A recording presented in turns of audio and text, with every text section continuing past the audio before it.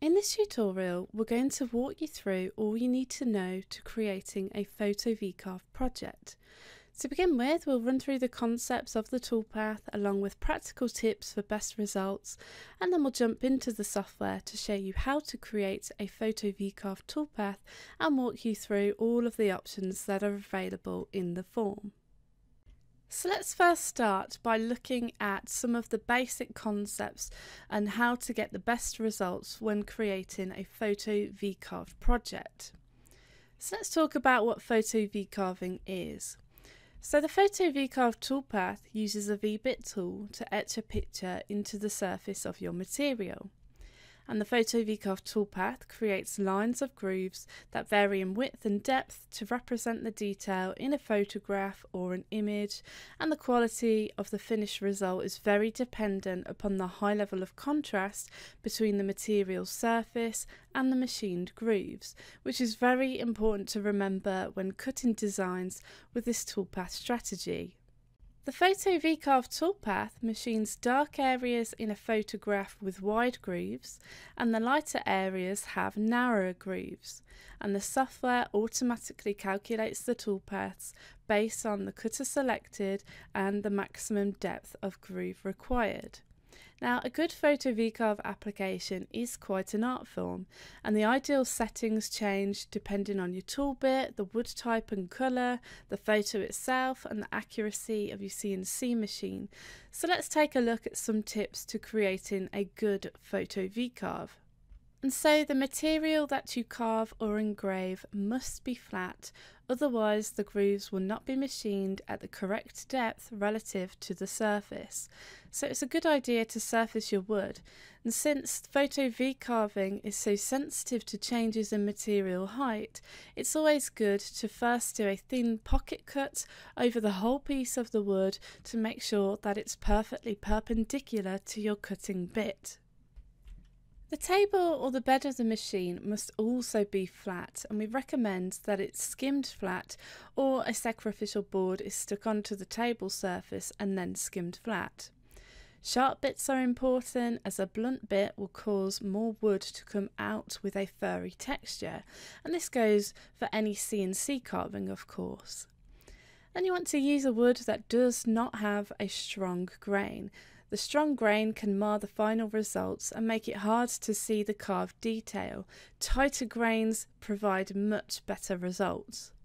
And so preparing and finishing a PhotoVCarve machine design is critical to how the finished piece will look. As you can see from the images, a high degree of contrast between the material surface and the machined grooves is essential, otherwise the effect will not be very prominent or visible. And so cutting a design into a very light material such as wood or plastic will require the grooves to be painted or stained with a dark colour, otherwise the end results will not look the way it should. And so you want to use a dark paint or stain to create that contrast. And sealing the wood post-cut using a varnish or lacquer will help ensure that your paint doesn't bleed into the grain, as well as making it easy to remove the excess paint.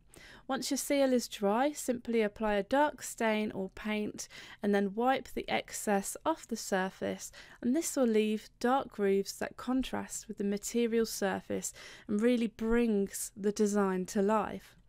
Alternatively, you could carve the design detail directly into the material, paint or spray the complete job with the dark contrasting colour, and then use a sanding machine to clean off the top surface, leaving the grooves dark. And for more information on the practical tips in creating a good PhotoVCarve project, then I highly recommend that you head over to the Vectric forum and take a look at the PhotoVCarve section. And you can access that by going to forum.vectric.com. So let's go into the software and we'll take a look at the PhotoVCarve toolpath. So here we're going to go ahead and create a new file, working with a single-sided job. We're going to have a width of 10 inches, a height of 7 inches, and the material thickness we're working with is 1 inch. We're going to set our Z0 position on the material surface. XY datum position is in the lower left hand corner, and then we can go ahead and just simply press OK. So the first thing that you want to do is bring in your photo or image that you'd like to use to apply the PhotoVCarve Toolpath strategy onto. So here we're going to go to import bitmap, and in the project folder I have a picture of a happy couple.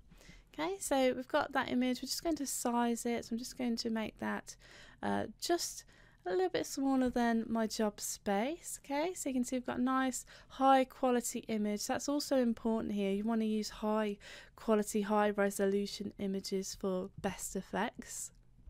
And so with that, that's pretty much all we need to set up, just to show you some basic examples of the PhotoVCarve strategy. We can now switch over to the Toolpaths tab. So let's just go into our material setup.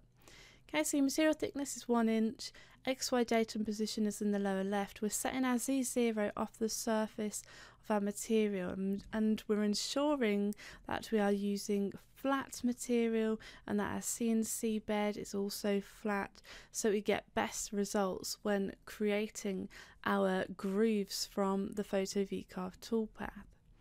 Okay, you want to check over your rapid C gaps above the material, clearance and plunge is safe and appropriate. Z gap above the material, let's just make that 1/4 of an inch in there, and then we could go ahead and press OK. So let's select our image, and then we're going to go into the PhotoVCarve strategy. So we're going to start by looking at the top section of the form. So this is all about our cutting depths. So to start with, we need to specify a start depth. In this case, I want that on my material surface at 0. So we're going to leave that at 0.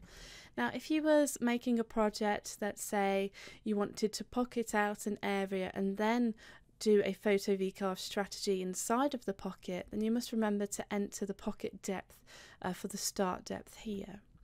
Next up, we have the maximum carving depth. And so the maximum carving depth is the maximum depth that the tool will cut into the material. And it also impacts the number of lines that can be carved into a job. And so typically for a job of this size, the deeper the cut, the lesser lines that we'll have, and cutting at shallower depths will create more lines, which in turn pulls out more detail. But like I say, this is all comparable to the actual size of your image. So you may want to play around with different cut depths and seeing what they look like in the Toolpath preview for best results. Then we move on to the step over retract. So here we specify how much the tool will retract before moving on to the next line. So ideally you want to set this to a value that's high enough to allow the tool to move safely to the start of the next line, but also as low as possible to avoid slowing down machining time. So in this case we'll just go with a step over retract of 0.1 here.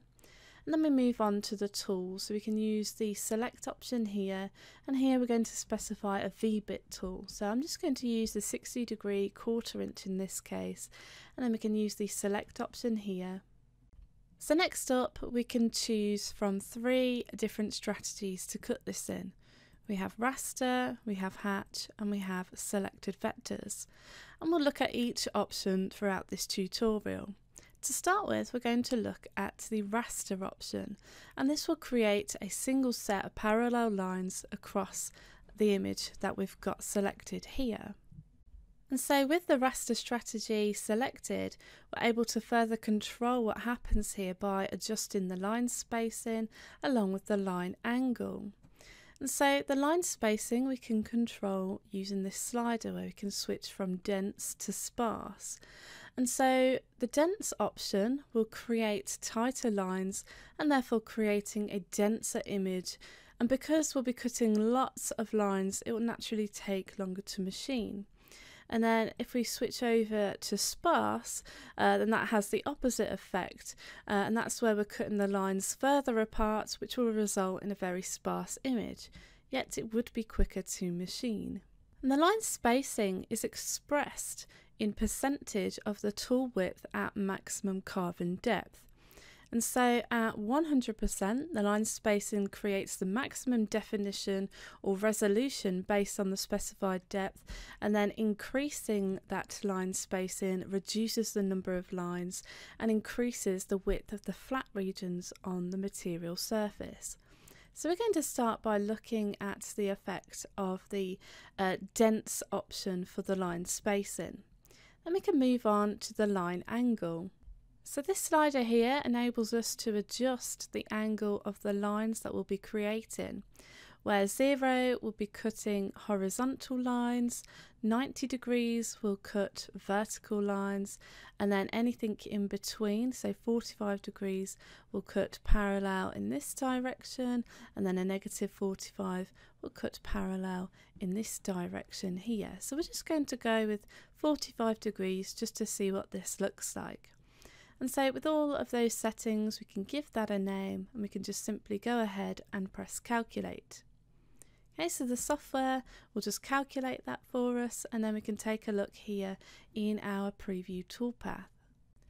So let's just take a look at what we've got here. Okay, so you can see we've got a series of lines in a 45-degree angle, like what we specified in the form.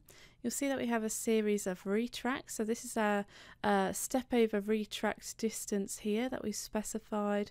And so every time it does a line, it's going to lift up, move on to the next line and come back down. We also have some retracts here, so areas that are here must be very light, that it doesn't require machining into. And so at this stage we could just go ahead and preview that. So let's just preview that toolpath. Okay, so that's what it would look like if we was to cut it. If we was to stain it, we could look at using the toolpath color option, and we could just put a black in there to really see what our part looks like. Okay, so you can see that we've got quite a lot of detail in there. We can still make out the couple, and this really is a really good effect, and this would make for some really interesting gifts. So let's just go back into the toolpath, and we'll look at making some changes to the line spacing and the line angle just to see the effect that it has on our image. Now in the preview that we've got here, it was created on the basis that we specified a dense line spacing, and we can see that it's really pulled out all of the detail in the image.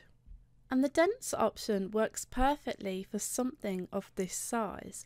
If on the other hand you were working with large scale projects, then you'll probably get a good effect by increasing the line spacing, as looking at the finished part from a distance would probably pick up all the small details where the lines are further apart. And so if we increase the line spacing for a small scale project like we're working with here, then it's probably not going to give you the desired effect.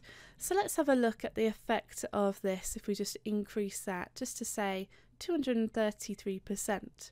We'll also adjust the line angle, so we'll bring that down to 0 just so you can see the effect of a horizontal pattern, and then we could go ahead now and press calculate. Okay, so we can see straight away the lines are much further apart, and if we reset that preview and then go ahead and preview that, you can see that we now have a horizontal pattern and our lines are much further apart, and because they're so far apart we're actually losing quite a lot of detail. You can sort of see the two people in the image here, however it's not as detailed as it was before, and so for something of this small scale size you're better off going with the denser line spacing option. So let's just reset that preview. I'm just going to go back into the PhotoVCarve Toolpath. And if we just set the settings back to what we had earlier, so 100% line spacing, 45-degree angle, we'll just go ahead and calculate that, and then we'll preview that. We can just take a look at this kind of perfect result here. So this is at a cut depth of 0.05. Now if we double click on that and just change that, so if we increase the carving depth, we're going to get much wider cuts. So let's see the effect of that. So we'll calculate that, and then we'll just reset that preview and then preview our toolpath, and you'll see there that we have much wider and deeper cuts there. And again, you can kind of make out the two people, but I think the setting that we had before was much more appropriate for what we're trying to get out of this toolpath here. Okay, so here I'm just showing you different settings, and this is the really nice thing about this preview and this toolpath, is that we can make minor adjustments to the toolpath and just constantly preview it here in our preview toolpaths form to find the optimum settings before we go ahead and cut that on our machine. So let's just go back into that toolpath. We're going to alter the maximum carving depth and just take it back to 0.05. And now we're going to look at the hatch option. So if we select the hatch option there, and so this option will create two sets of parallel lines at 90 degrees from one another and creating a denser image. So here we'll just go with the hatch option, dense line spacing, and here again we'll just go with a 45-degree angle, and so that will create a set of lines this way, and it will also create a set going at negative 45 degrees. So let's go ahead and preview that. So here we'll just reset that preview, and then we can preview this toolpath. So here is the one set of lines, and it's going to go across and create the other set. And so you can see we've got quite an effective result there. And it's worth noting that this toolpath will take twice as long to carve as we have double the amount of lines as opposed to the raster strategy. Okay, so let's just reset that preview, and we're just going to double click to go back into our toolpath. So now we're going to look at the selected vectors option. So with that selected, you'll see that I'm no longer able to adjust line spacing or line angle, and that's because it's all dependent on the vectors that you're using.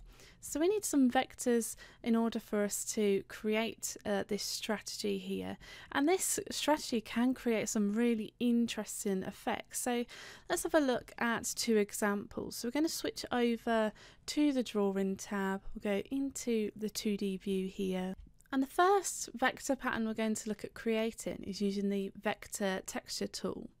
Okay, so if I click on that, I can enter some settings in here, and the software will automatically create a vector texture for me. So in this case, we're going to go with an angle of 0 degrees, so we're just going parallel to the x-axis. We're going to have a maximum spacing of 0.8 in this case. We're going to go with an amplitude of 1/4 inch, a wavelength of 3 inches, and then we're going to go ahead and press preview. Okay, so you can see we've got this wave pattern going across the entire part of our job. So we're going to go ahead and press OK. Then we're going to switch back over to our toolpath. We're going to hold down Shift, and we're going to select the vector there, and then we're just going to go ahead and press calculate. Okay, so you can see that it's just pulled out the vector texture that's just on the bitmap, so it's not cutting over the border area where we had the white space. And then we could go ahead now and press preview. And so you can see we've got a real nice interesting result there. We've got a nice wave pattern, and it just kind of jazzes the part up a bit. And if you wanted to, you could then go ahead and run a cutout pass just to cut out the areas that we don't need. So if we do that, we'll switch over to the drawing tab, into the 2D view, going to draw a rectangle. We're literally just going to box select it in line with our bitmap, and then we can close out, switch back over, we'll go into the profile toolpath. We're going to cut all the way through our material. We're going to look at using a 1/4 inch end mill to cut that out on the outside. Press calculate, then we can preview that just to see how that looks. So it's doing that in a few passes. So ideally I would have looked at the pass step there just to see if I can adjust that. And there you'd have your finished PhotoVCarve using the wave pattern. Okay, so that's one effect. Okay, so we can reset that, and then we're just going to switch back over to our drawing tab, go back into the 2D view here, And we're going to look at another example. So if we go to our layers bar at the top, just going to switch off the texture layer, and we're just going to click on layer 1 to make that the active layer. And now I'm going to look at creating a heart shape. So we're going to go to our clip art tab. We've got a folder here called 2D Vectors, and somewhere here I have panel 20, which is a heart shape. And if I double click on that, you can see that's been brought into our software, and I'm just going to shrink that down ever so slightly, and I'm just going to position this somewhere around here. Okay, so this is quite an interesting effect whereby we can take the heart, I might want to just increase it a little bit more, and then we're going to use the offset tool. I'm going to offset that outwards by 0.05, and I'm just going to click on this until it just fills out the entire photograph that we've got there. If I just keep clicking, you'll see it's almost getting to the corners now, and once we've got the corners, we're then ready to take that and use it. Okay, so close out there. So here is my offset pattern. And then here as well, I'm going to look at bringing some text in. So you want to really just use the PhotoVCarve Toolpath either just for very simple PhotoVCarve strategies, or you can combine it with projects to make some really cool gifts. So here I'm just going to type in the word love, and we're just going to put that inside of the heart. We'll just shrink that down. We'll just zoom in there and just move that over to the right. Okay, so that's not too bad. And then we can use this option here to zoom to fit. We'll close out there, and then we'll switch over to the Toolpaths tab. And we'll close out, we'll go back into our PhotoVCarve Toolpath. And then we can just box select all of those vectors, and we've got our image selected also, but we do not want that text selected there. We're going to look at vcarving that afterwards. Okay, so using the selected vectors option, let's go ahead and press calculate, and then we'll just go now and preview that. Okay, so it's just going to take the lines and it's going to use that for the actual strategy, and you can see it's creating some really interesting effects there. And then now what we could do is we could go and take that love text, close out, and go into the vcarve toolpath, specify the same tool here, and then we can just simply give that a name, and we'll just call that one love, and then press calculate, preview that, and we'll just change the toolpath color of that to make that black, and then we'll just preview our cutout toolpath also, and here you can see the finished part. Okay, so just delete that waste material, maximize that, and you can see how effective the selected vectors option really is. And so there really is a lot of scope for the selected vectors option within the PhotoVCarve Toolpath, and you can be as creative as you like and make use of the many drawing tools that we've got available in the software. So you can make use of the vector texture tools, you could look at the array tools, and all of the different shapes that you can create. Right then, so let's just close out there. Now in our example, we're machining the entire image. So if we go to the 2D view, we're just going to switch off layer 1 for the time being, and you'll see that we are making use of the entire image. Now if you wanted to, you could make use of the bitmap editing and cropping tools if you wanted to restrict the area that you wanted to machine. So let's have a look at that. So we'll switch over to the drawing tab. So with our image selected, let's just go and add in a new layer, and we're just going to call this one feathered effect. Okay, and then here we're going to take our image and we're going to go over to the picture editor.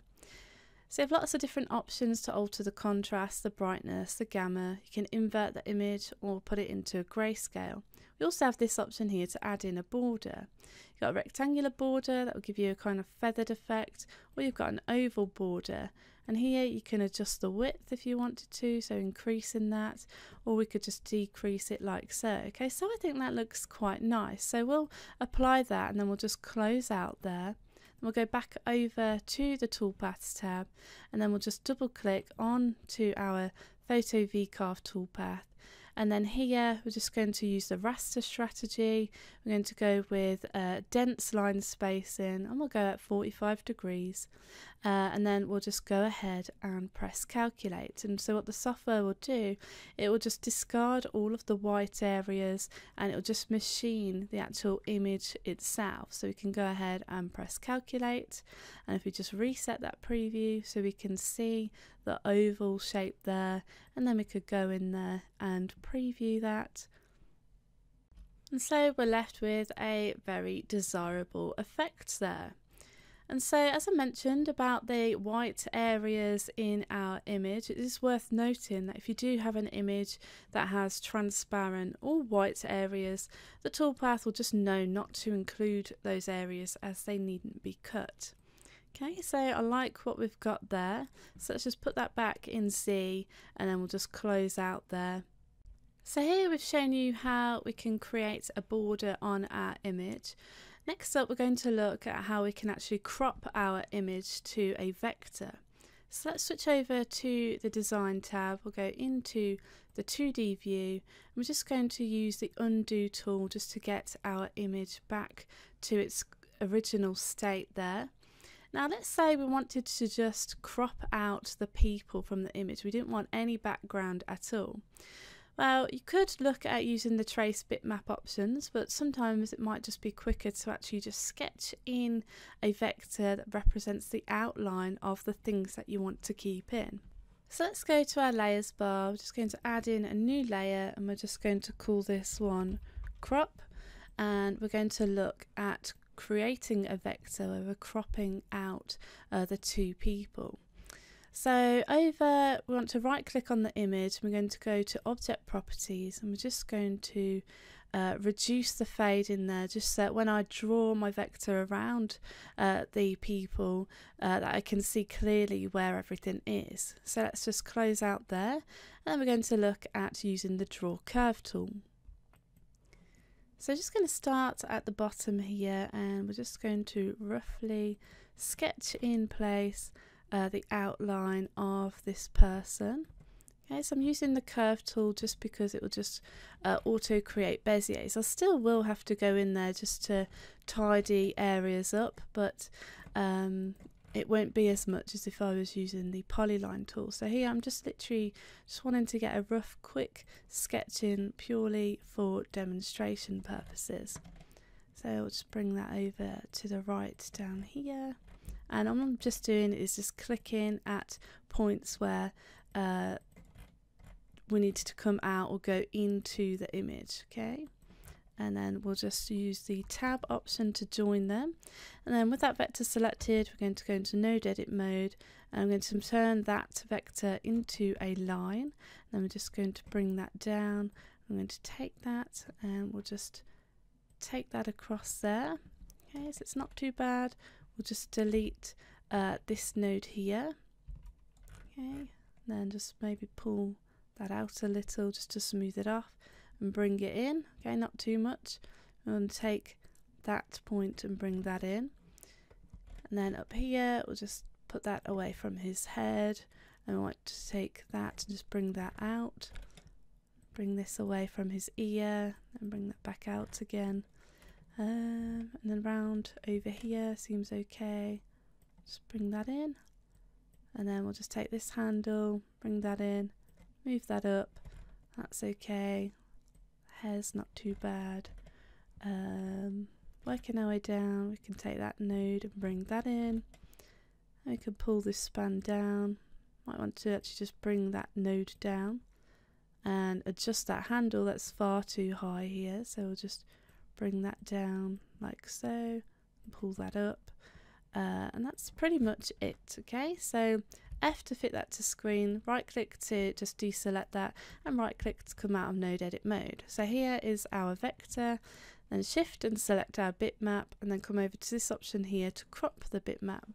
Okay, and then what we can do is we can take that and we can just move it over to the right, and if we was making an anniversary gift, we could just simply go to our text and just type in happy anniversary, like so, and then just move that over to the left, or we could position that up there, close out, and we could look at vcarving that in. So let's go back over to our Toolpaths tab, double click on the PhotoVCarve option, and here we're just going to go with a raster pattern. We're just going to go ahead and calculate that. We'll reset that preview, and you'll see it's just picked up our cropped vector there, our cropped bitmap, and then we can preview that toolpath. So you can see the effect of that there. Okay, so it looks good. It kind of looks a little bit better than with the background attached to it. And then we can close out, and if we just tile our windows, we can take the happy anniversary, maybe we'll just move it over, make it a little bit bigger, and then we can go in there with the vcarve toolpath. So let's just go in there, take what we already have, and then we'll calculate that, and we'll preview that, and then we can run our profile toolpath just to cut that out. And then if we maximize our 3D view and just delete our waste material, we can see the end result there. And so that really completes this tutorial where we've looked through all of the options that are available within the PhotoVCarve Toolpath strategy. And hopefully you've been inspired to make one of your own using this powerful tool.